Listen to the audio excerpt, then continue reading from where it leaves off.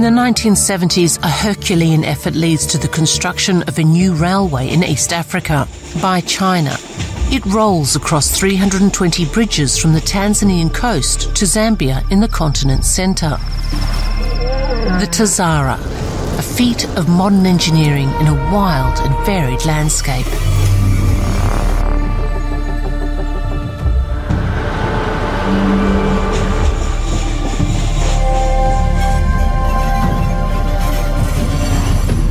The TAZARA connects the port of Dar es Salaam in Tanzania with Kapiri Mposhi and offers landlocked Zambia independence from other trade routes.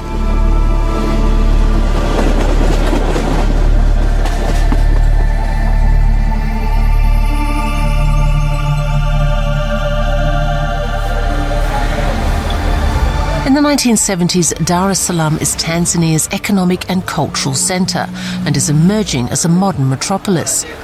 The city overlooks the Indian Ocean and is not only home to millions, but is also East Africa's largest port. The city is buzzing with the spirit of entrepreneurs and traders with a constant need for mobility.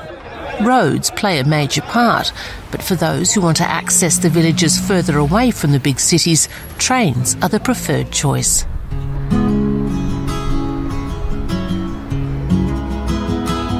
Half a million passengers pass through Dar es Salaam's largest train station each year. Most travel third class.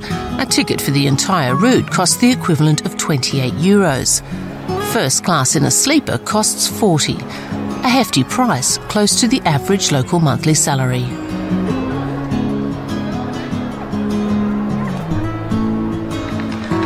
Security is tight. Every piece of luggage is checked and plastic bags are banned to protect the environment. Not everyone complies, despite the lingering threat of punishment.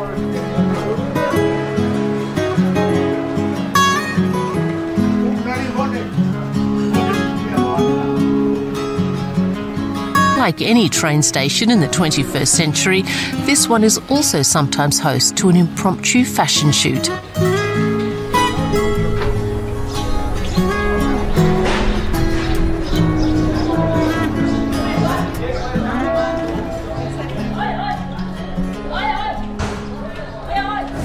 Let's go. The journey from Dar es Salaam to Kapiri Mposhi takes around 50 hours, or 42 if you take the express. The locomotive's 2 engineers are replaced 8 times along the route for safety reasons. Engineer William Luyalu is well aware of the dangers on the job. It's a major profession, but what should we do? We should be extra vigilant and careful, especially when carrying passengers. We are carrying human lives. To be very attentive and careful. For Aloysius, a Catholic priest, the train is still a symbol of Afro-Asian solidarity, and he's happy to shed some light on the background of the TAZARA's nickname, Uhuru.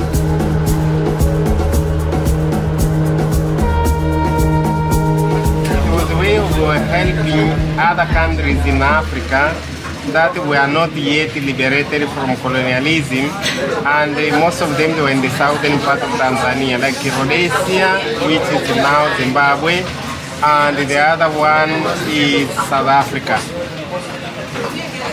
So Uhuru is the liberation. Much like the path to independence, the construction of the railroad was never straightforward. 100,000 Chinese and African workers used machetes over 6 years to clear the way for the tracks, and in the process sacrificed the ancient pastures of the Maasai people to make way for the Uhuru, bringing an end to the Maasai's relative seclusion.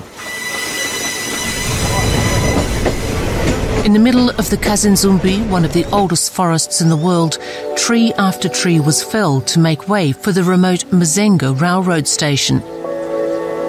The TAZARA was supposed to stop here several times a day, bringing hungry and possibly tired travellers, sometimes in need of a room for the night. But the dreams never materialised, and the track remains mostly desolate.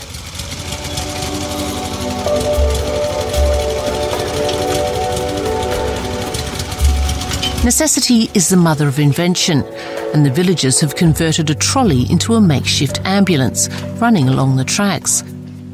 The fastest way to get this sick woman to a doctor.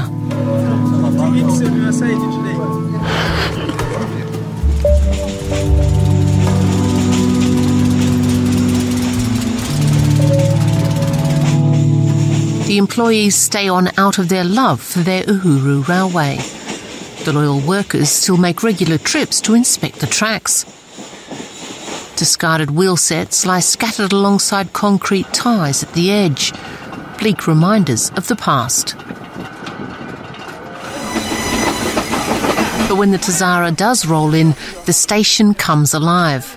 The residents of the Kazimzumbi forest try to make the most of the short stop by finding customers among the travellers. Some offer homemade snacks such as roasted peanuts or fried dumplings and drinks, a welcome opportunity to make some extra cash.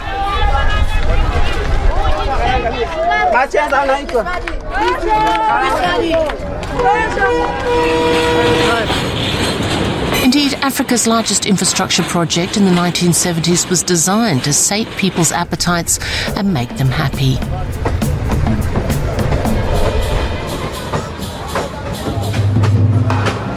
Tanzania and Zambia are still among the poorest countries in the world, and the funds for safe and comfortable travel are not always available.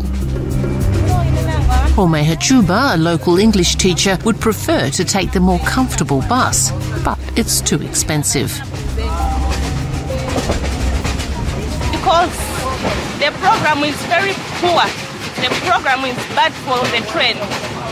Yeah, it's just because I didn't have enough money, because I am not alone. I am traveling to the funeral with my parents and my brothers, so I have to sponsor them.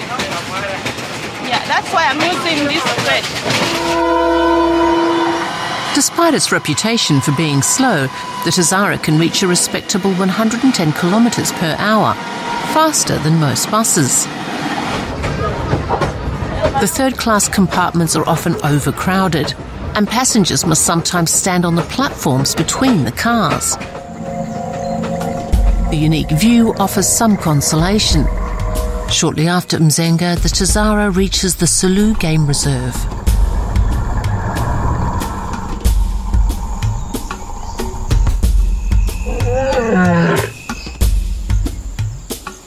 At 52,000 square metres, it's the largest game reserve in Africa and the second largest on Earth. But it's also the only reserve in Tanzania that allows commercial big game hunting.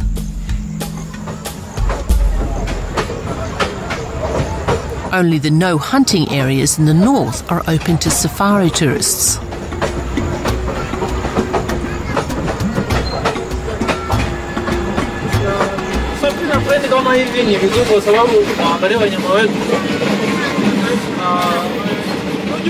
I like taking this train because I can watch the animals. I like travelling by train. It reduces the stress in my head, and I arrive home very relaxed.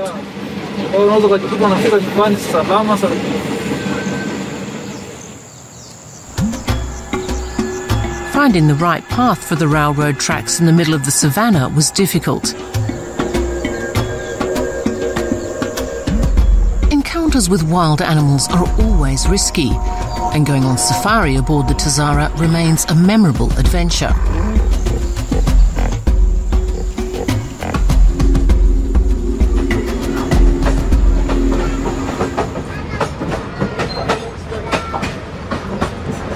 When I'm operating the train, actually I have to see. I have to see at a certain distance to see that the line is clear. If I find that the animals crossing, I have to slow down to allow the animals to cross safely. And if it happens that I meet them by accidental, we've got also horns and we've got also some bells. Yeah, switch on the bells, ding, ding, ding, ding, ding, so that we caution them. And some of the animals which are usually on the line, they are very much aware of the train. These monkeys are used to the line and waste no time getting out of the way. But Some of the larger animals, like elephants, have derailed more than one train, and their presence means the engineers have to always remain vigilant. About 200 kilometres after Dar es Salaam, the train pulls into the Kazaki train station.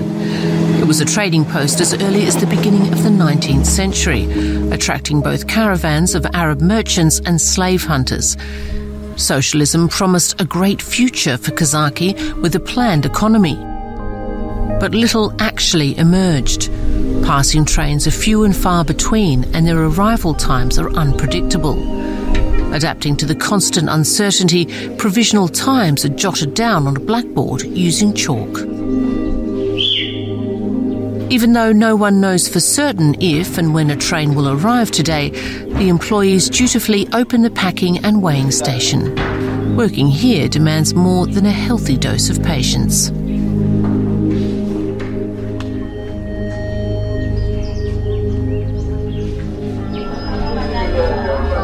On some days, the announcement changes every hour. Today, the TAZARA is already 8 hours late. But that doesn't deter people from buying tickets. For anyone planning to leave Kazaki, there are few other alternatives.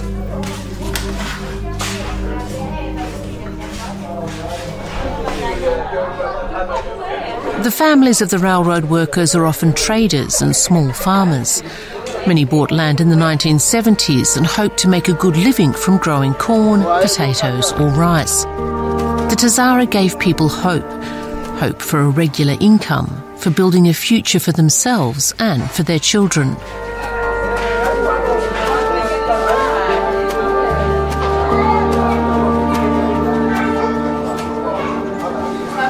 But the railroad company's closures and layoffs hit precisely these smaller stations the hardest. The much-anticipated economic boom along the railroad line never came, and the train has proven to be both expensive and unprofitable. The modern era has yet to arrive at these stations, and lack of money is to blame. This block system was supposed to keep the train traffic safe, but it's been out of order for a while. Signs, equipment and even cables. Anything of value might get stolen or dismantled. In Kazaki, Station Master Christopher Mpanda and his colleague Simon Mfungo are responsible for ensuring safe train operations.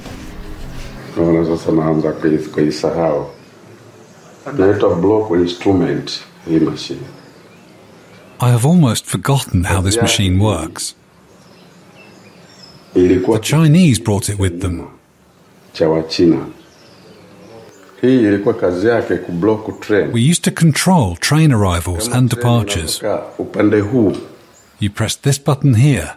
We referred to it as calling.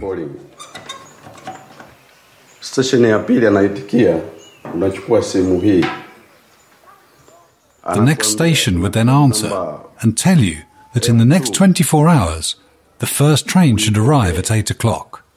With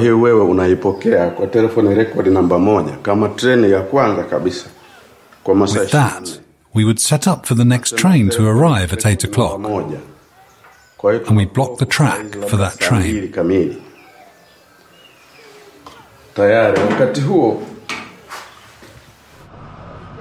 Since the machine is broken, train dispatching now runs via cell phone over a spotty network. And for the most part, wild animals present a greater risk than train wrecks. I've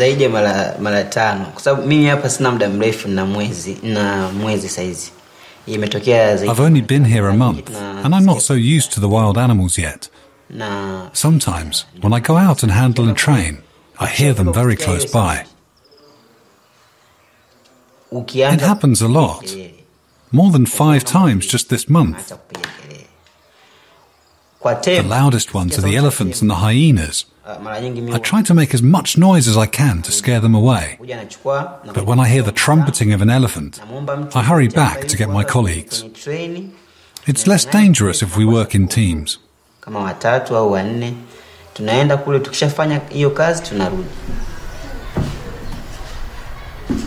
Every train is dispatched manually. The Shoma, an auxiliary vehicle used for track inspections and employee transport, is no exception.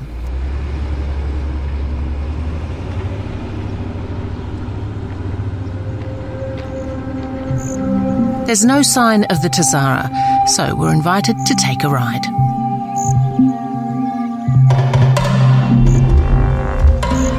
To the northwest of Kasaki, Mikumi National Park borders the Sulu Game Reserve. Together they form an ecosystem of almost 60,000 square kilometres. Unlike other Tanzanian national parks, Mikumi is still relatively unknown and can be discovered by tourists on their own. Although the African crocodile might appear peaceful, it's anything but harmless. It can grow up to 6 metres long and is skilled at hunting reptiles, fish, birds, and the occasional human.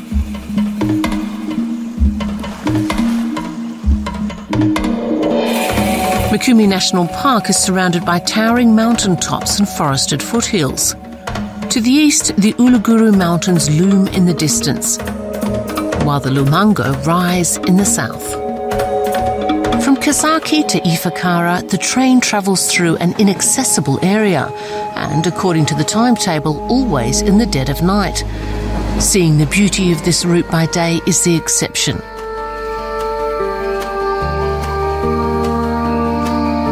Along the foothills of the Mikumi and Udzungwa Mountain National Parks, the TAZARA crosses a 200-kilometre fertile floodplain.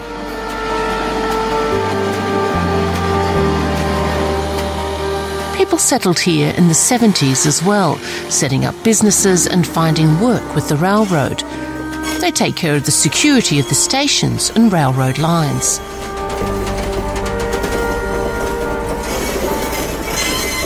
Even though the TAZARA has been here for 40 years, the unprotected tracks still sometimes prove problematic.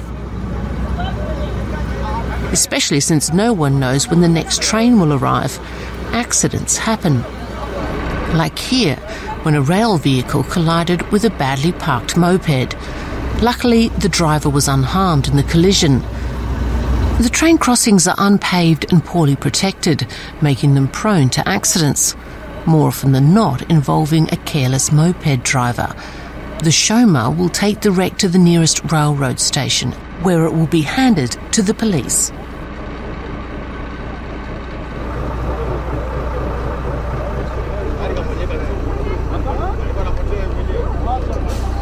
Everyone else is relieved to have escaped with just a scare once again.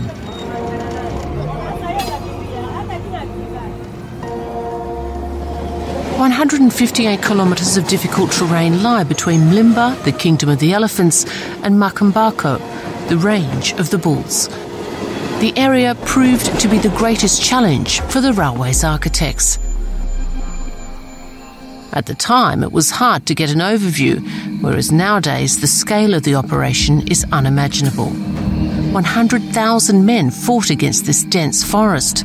They had to haul all the equipment up the mountains and back down again on muddy paths. 330,000 tonnes of steel rails alone had to be laid. Railroad ties and bridge sections were produced alongside the route in tent camps around the clock.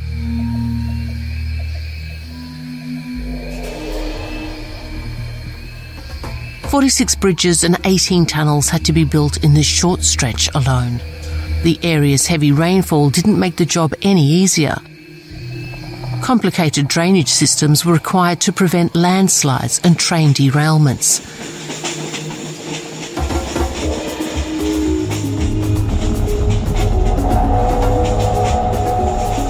Surveyors used chainsaws and machetes to clear a path through the dense forest. And in this sparsely populated area, the men were left to their own devices. The tunnels were created with the help of explosives. For the teams in charge of blasting, pressure was high. People around the world were eagerly following the construction of this unique railroad line. More than 3,000 men worked on the tunnels alone. 17 died in the process.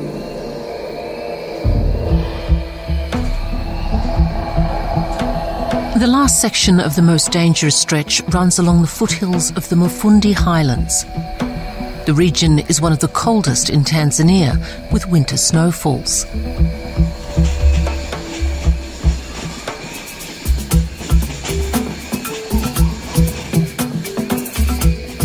The variable climate and rainy season are leaving their marks on the bridges.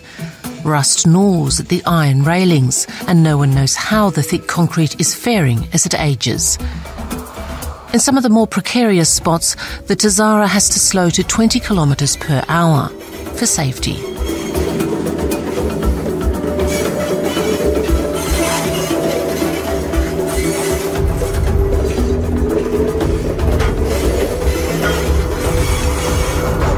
The technical details of this showcase project remain secret to this day.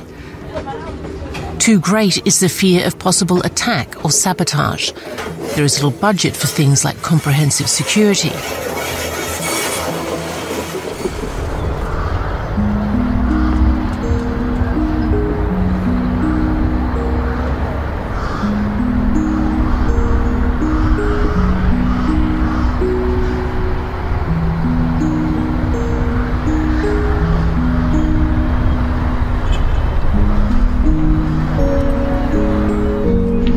Current railroad employees use crude methods to determine where repairs are needed.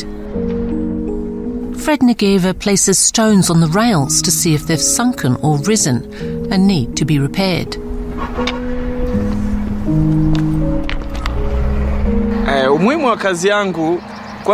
I love my work.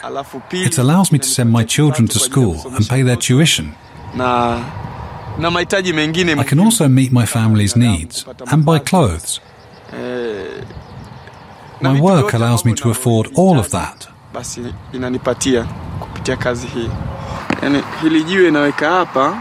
put stones on the rail because I want to see where it has sunken.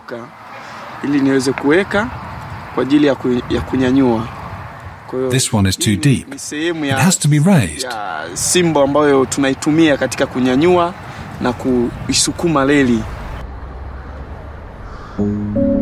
A wheel could slip off the track at a weaker spot and derail a train.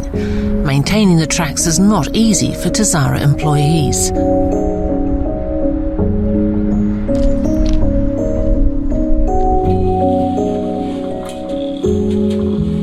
The Chinese engines and wagons have also seen better days. They often break down, sometimes beyond repair. On the steeper hills, the old locomotives seem like they just might run out of steam before reaching the top, with their lengthy trains behind them.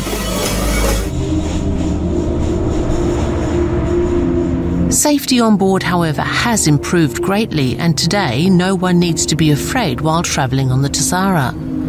Sabotage, theft and accidents were more common in the past. But every train now has a mobile police station to prevent and fight crime.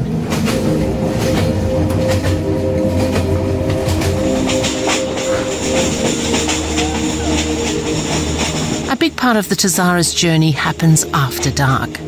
So, for those who can afford it, a night on the train is best spent in the more luxurious compartments. 6 sleeper cars on the first and second class are standard equipment on the TAZARA. Tourists in particular enjoy the luxury of the 4-bed cabins and being lured to sleep by the steady rattling of the rails.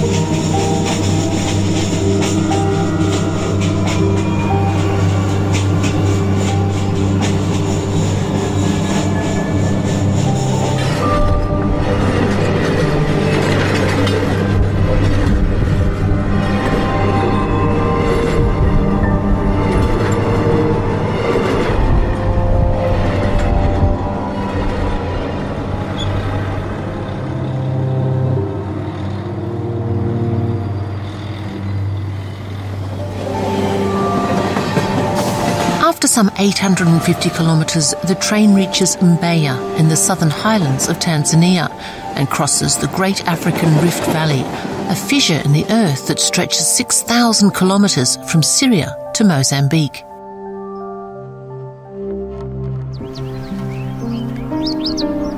Lake Nyasa in Tanzania is one of the Great Lakes in the East African Rift Valley and Africa's third largest. It also borders Malawi and Mozambique. The lake is home to over 1,000 different fish species, more than all the species in North America and Europe combined.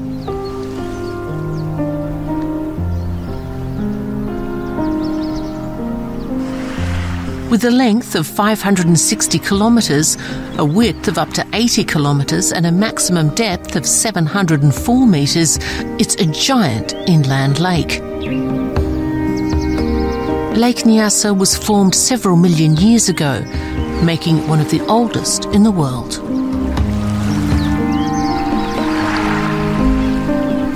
Farmers use the fertile mountains along the East African Rift Valley for commercial tea and rice plantations.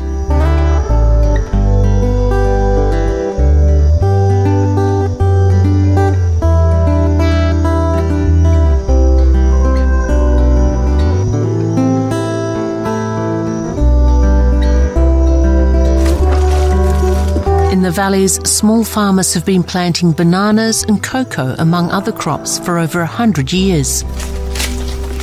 Since artificial agriculture inputs are not available, they've been producing genuine organic cacao since time immemorial, completely without fertilisers or any other chemicals. They earn little, just enough to cover the bare necessities. And family planning is in the hands of the women, as is the care and upbringing of the children. The patriarchal society frowns on contraception, and big families are seen as a sign of wealth and security for old age.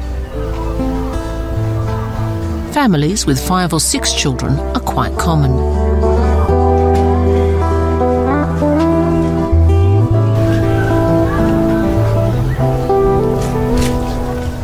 From the sleepy region by Lake Nyasa, the railroad line is easily accessed by an expressway, a valuable connection for many of the small farmers to get their produce to market.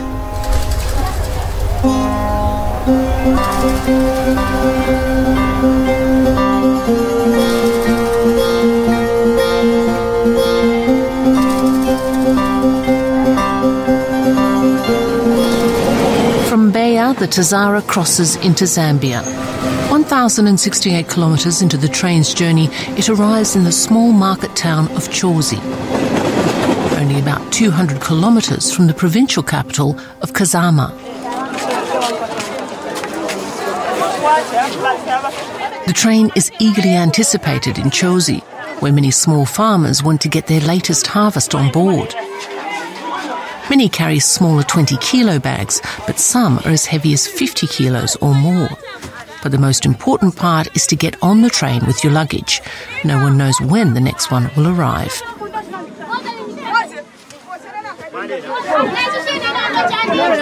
The trains are not for the timid. Jostling is part of any ride, and anyone afraid of personal contact is better off elsewhere. Most women are travelling on business and know how to assert themselves. But travelling in pairs is always the safest option.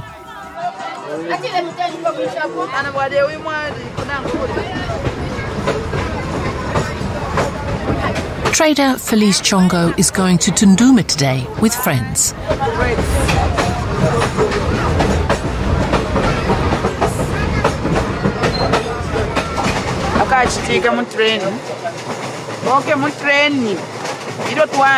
There used to be a lot of thieves on the train.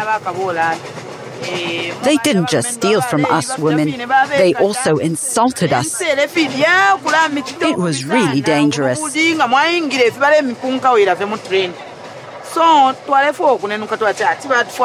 didn't like riding the TAZARA and looked for other ways to get out of here.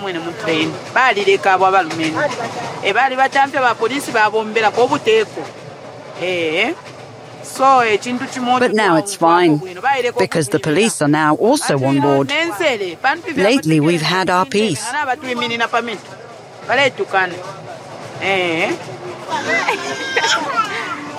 For me and my baby, it's okay to travel by train. It's safer than by car, especially at night. Rosemary Combo has no problems bringing her infant along for the ride.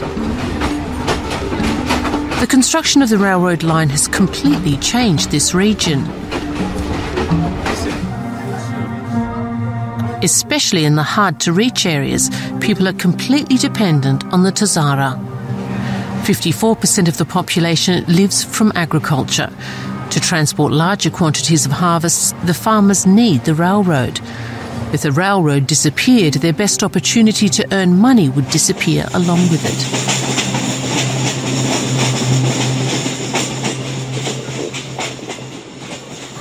In some parts, time seems to stand still, and people continue to live almost as they did 100 years ago.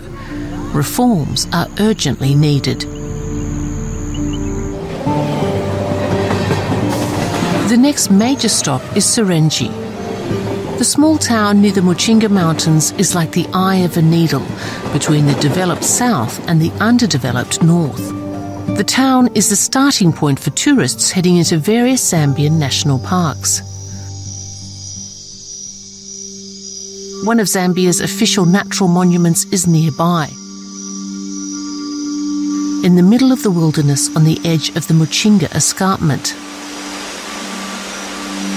The Kundalila waterfall, a place sacred to the locals.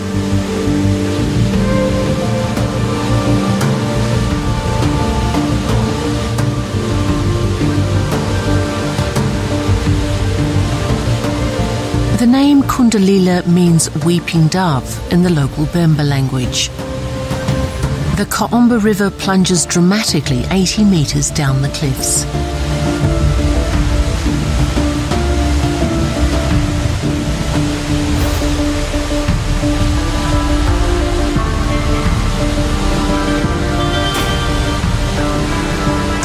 At the base of the waterfall is a natural deep pool surrounded by wildflowers. Visitors are allowed to swim here and are even encouraged by park authorities to camp and picnic on the grounds.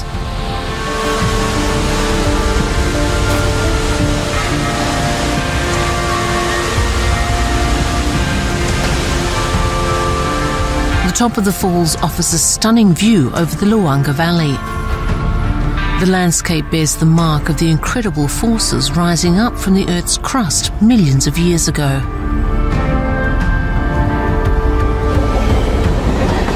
A 100 kilometres south of Serenji, the train reaches Mukushi, the penultimate stop on the nearly 1900-kilometre route. The town is on the Tanzam Highway, the Tanzania-Zambia expressway built by the US in the 1970s.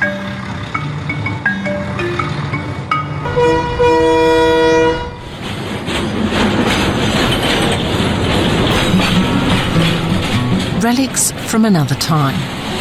Aging freight cars at Mukushi station. Not much remains of the once lofty dreams of affluence. An economic boom has yet to materialise. Trucks that happen to pass by are often more reliable than the railroad. Many hitchhikers set off in search of a job while others have lost confidence in the TAZARA. The railway has ultimately failed to keep its promises. The state-owned train company is losing out to the free enterprise of the roads. The TAZARA doesn't even bring in enough money to allow the state to update the tracks to much-needed modern standards.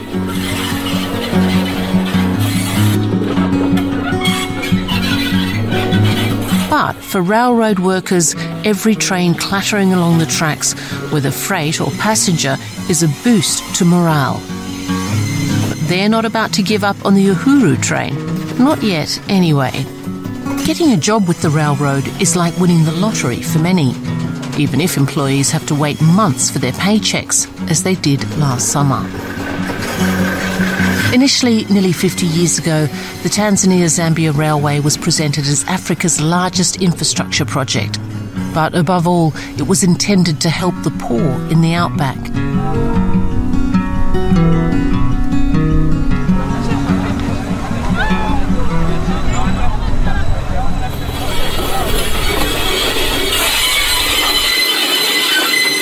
The TAZARA was a symbolic expression of state power intended to realise the post-colonial dream of prosperity for all.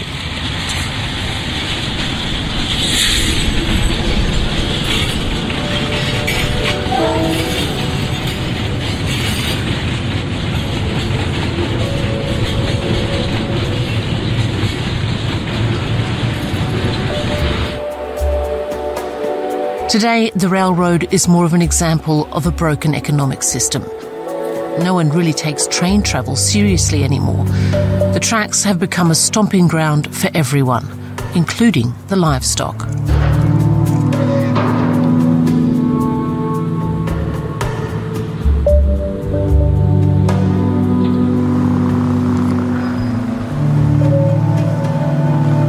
The district of Mukushi is rich in minerals and precious stones, but the train station shows no sign of those riches.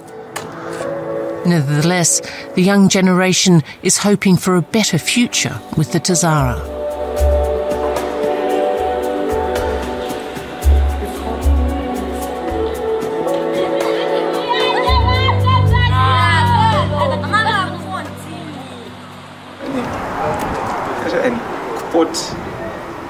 Rail worker Chanda Bwalia and his girlfriend Cecilia Mwapa see their future on the rails.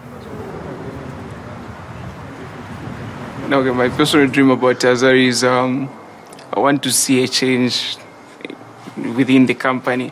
And even up to now, it's like facing the same problems, especially like financials. So my greatest dream about it is to see it change, because I really love this company.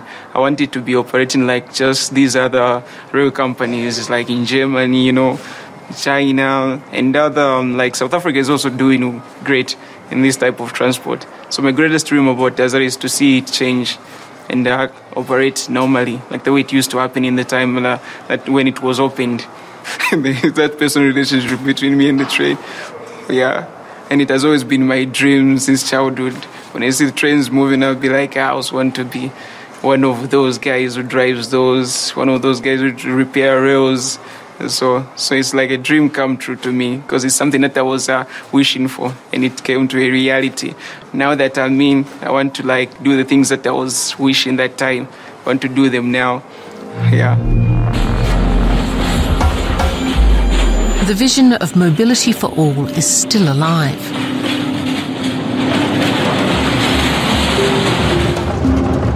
Engineer Samuel Mukwa is among those who have not lost faith in the TAZARA.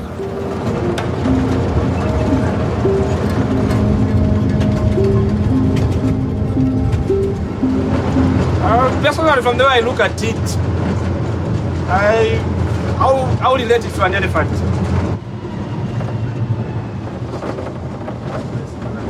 Looking at the elephant, by nature of it is huge, just like the train itself. Then it has power.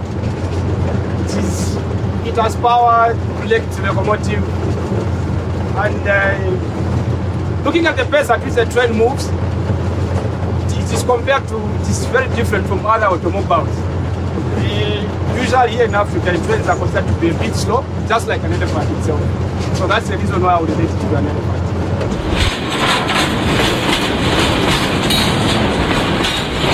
A strong elephant that also knows how to find its way out of the crisis.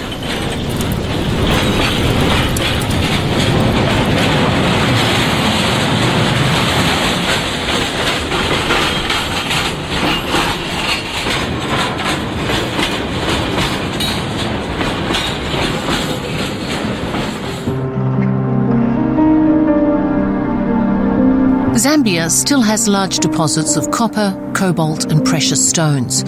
At one time, the country was the fourth largest copper producer in the world, but falling prices and mismanagement have nearly ruined the industry. Thanks to recent investments and an increased demand for raw materials from China, Zambia is once again on the right track.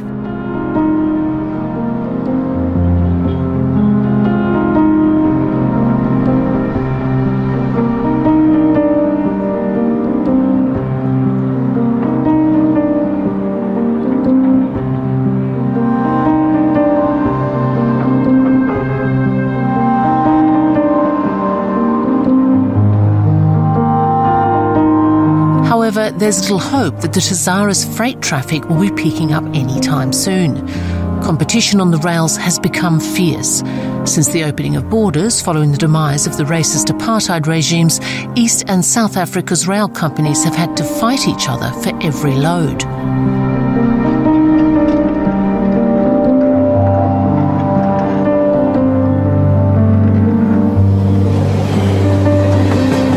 22 hours of travel, 105 stations, and 1,860 kilometres, the TAZARA arrives at the final station in Kapiri Mposhi in Zambia's Copper Belt.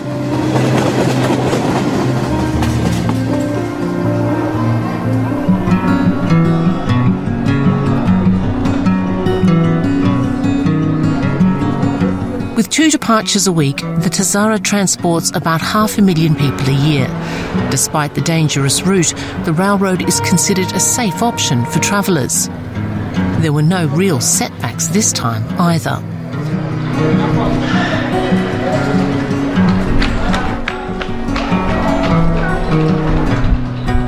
What the future holds for the TAZARA might be unclear, but one thing is certain: this rail service remains a love affair for many.